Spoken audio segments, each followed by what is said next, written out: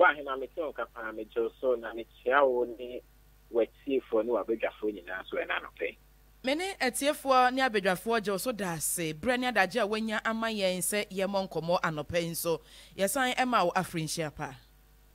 Afrin committee da afise se na isra no adoso na nyina yetenkwam abibia so ekoyi. Amen. Yeda senso afi etwa mu abribia ebebo wa homa mu no gye yeso na wanya bre nso ene yen ene yetiefo ache enkomo ahodo a ewo kwa nyina na afi nso wo ye ne sa ade ama yen nyame enhyira wo.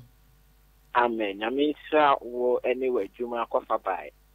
Ya kwanya any aban no say so ye nje bre na yen church en mu enhye Ghana fo nyina so. Jo yeda se ent ya yete kire se nanka wo se meeting ye ba so na so mpani etu ahye 19th January se na be ya IMF eye wono mpanifo be hia Ghana mpani na Ghana program ahodo e de gu akwan emu no etimi akoso na enya amaso se yesa nanka ya brebe na wo se meeting ye koso. Yo, into IMF and say no.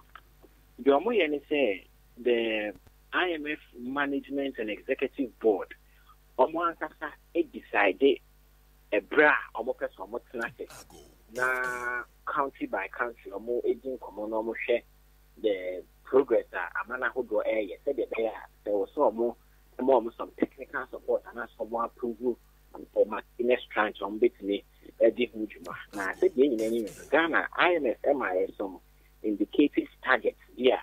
In fact, as last year November December so one had to do with the restructuring of the energy sector and cocoa sector.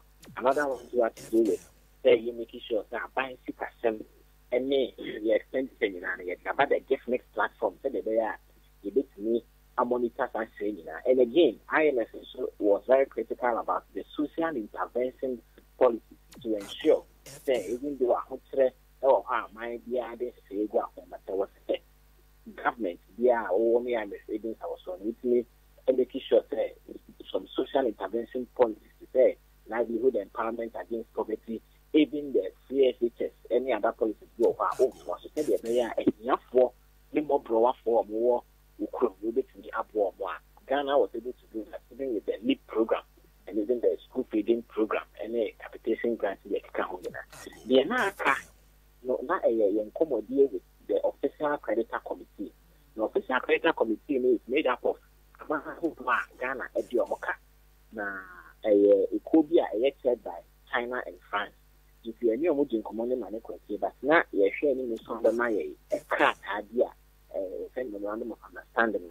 No ever demonstrated to IMF, or why a crowd so or more any Ghana or a kaya deal said that they are the bois ama 1 year shine the kind of IMF for after 18th of January again 3 days time.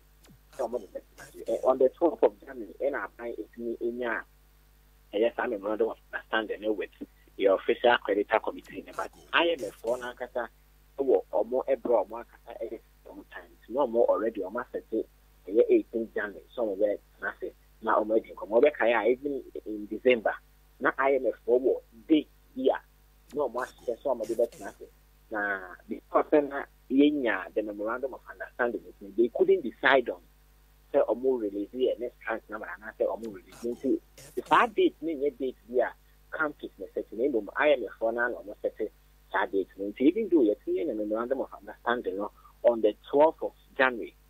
I was say a change to 18th, which is just 3 days away. Said they are IMF for no ethnicity bit me edin komo a year Ghana next tranche any other technical supporter on bit me Ediamaye. Now IMF a managing director a Mame Kristalina Georgieva no kasa afa a debt treatment Ghana yet me your official creditor committee for no etimi abab and chroma or more religious your memorandum of understanding. I mean, kasa say a energy Ghana etimi enya official creditor committee no amo etimi a memorandum of understanding. Said the beya betimi aboa ama yetimi a restructure economy no na ye shine ye kaso na omo hwe ni mo say na ya na ye on the 18th of January. So see, yet clear the more request to say and provide it.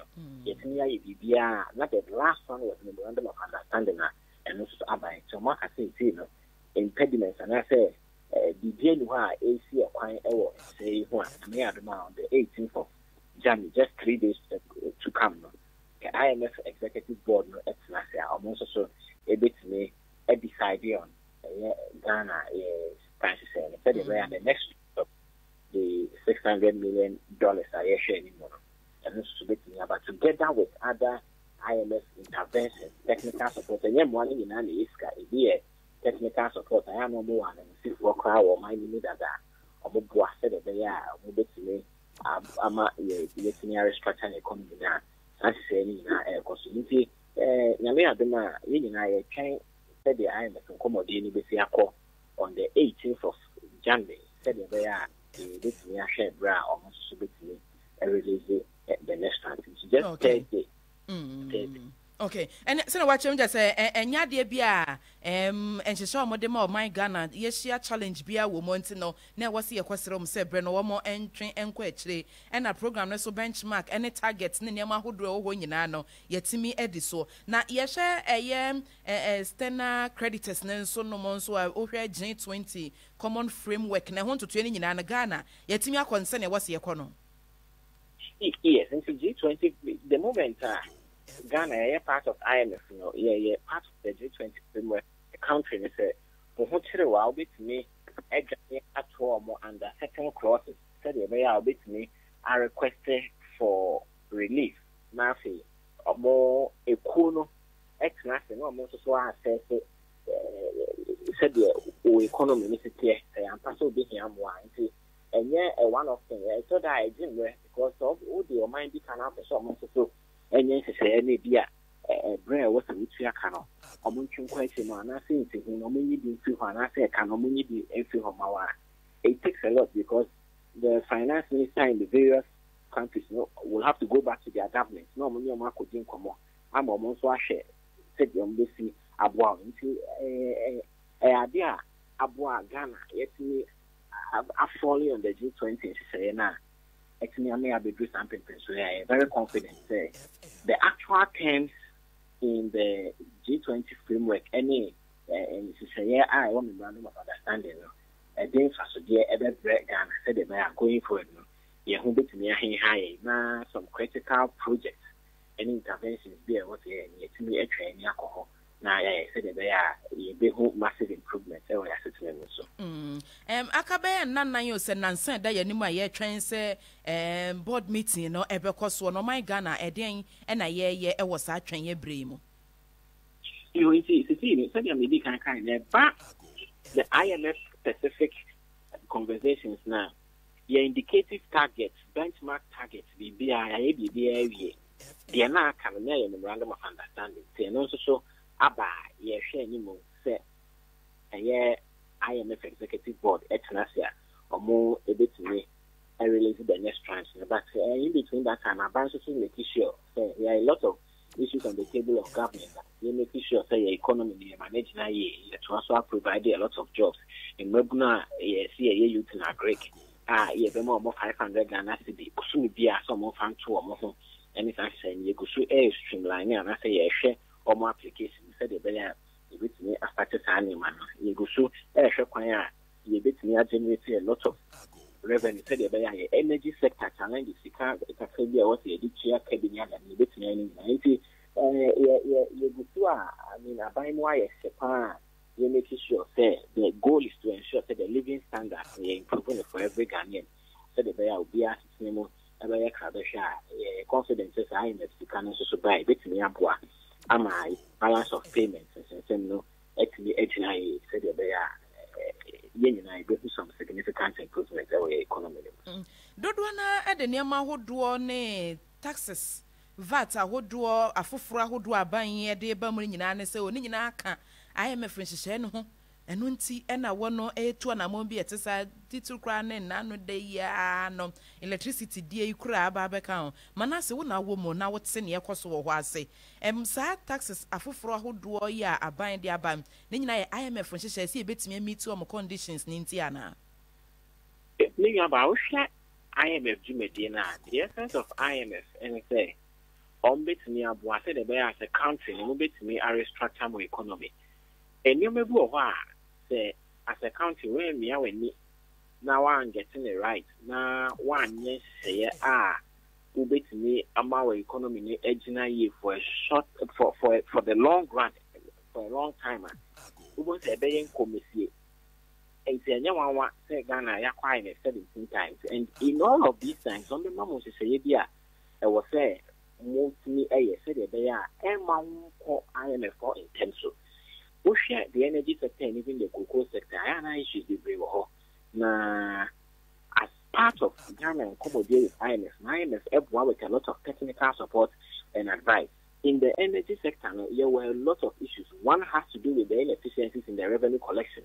Or ECG, OBA, a common phenomenon in Ghana, say Ghana by legal connection. It was so. I'm out for a year living plus conditions not or mobile. And on the ECG, I'm more homeless or more fight strongly against illegal connection. Again, can you know a bank sick as some entity, now they usually so be this can I say, oh, now could check cashew being same anyway. I am not a home contabono. It's me a BBO. Now a bank. It's me at the annual our brand to see in Yama ECG, aqua cashless. It's at the comfort of your home, oversaw top prepaid, I bet made your phone at all. Even postpaid meter cramp, you make me at next year. Now, all the ECG app, now the tria will like Bella because ECG can the pre-naya cashless. And also, reduce the inefficiency with ECG revenue mobilization. But collectively, there has been another issue there. Can you not subsidize it? Electricity amount for enjoy. Now, over the years, a bad issue of subsidization. The buying a subsidized product, the amobia. The attorney said, this are buying eco percent, you cannot edit here into free money. For example, the idea the whole year, push subsidy, they are buying amount ECG consumption for both residential and commercial purposes, maybe $100 million. It doesn't mean so. They say they are buying companies $100 million. No, are buying connection. Government will have to go and raise that revenue. They are big things. Now, and also say are they on to are buying your debt portfolios. It's IMF in commodity and as part of ensuring that you restructure your energy sector. Independently, say they are almost depending on government subsidy. These are buying this electricity, these are buying competitive the soya anyway, not as I did. They are part of our restructuring, and now you make sure say why brand you very easy at 12 and I say very easy ECG bills. So they are reduce it and say, this are buying copies. Now, or the because I buy subsidize ECG and MIA. Not say in the end, I just are buying eco bubbles here in dollars. That's to say, collectively, I buy every year in icon because I buy eco bubbles now. One is the whole hour, so and two in dollars. It's the exchange rate, a cost for affected. And in the end, I be up to your debt portfolio and wow, Nemo, I buy a dish, you pick up in Caniano, a bonus credit, not so be depending on said you be see a use in arbitria, and only idea there for a buy in the end. I buy Uncle Bob here and family tria and my issue in Susan. And say, I buy making sure say, you bet me ECG.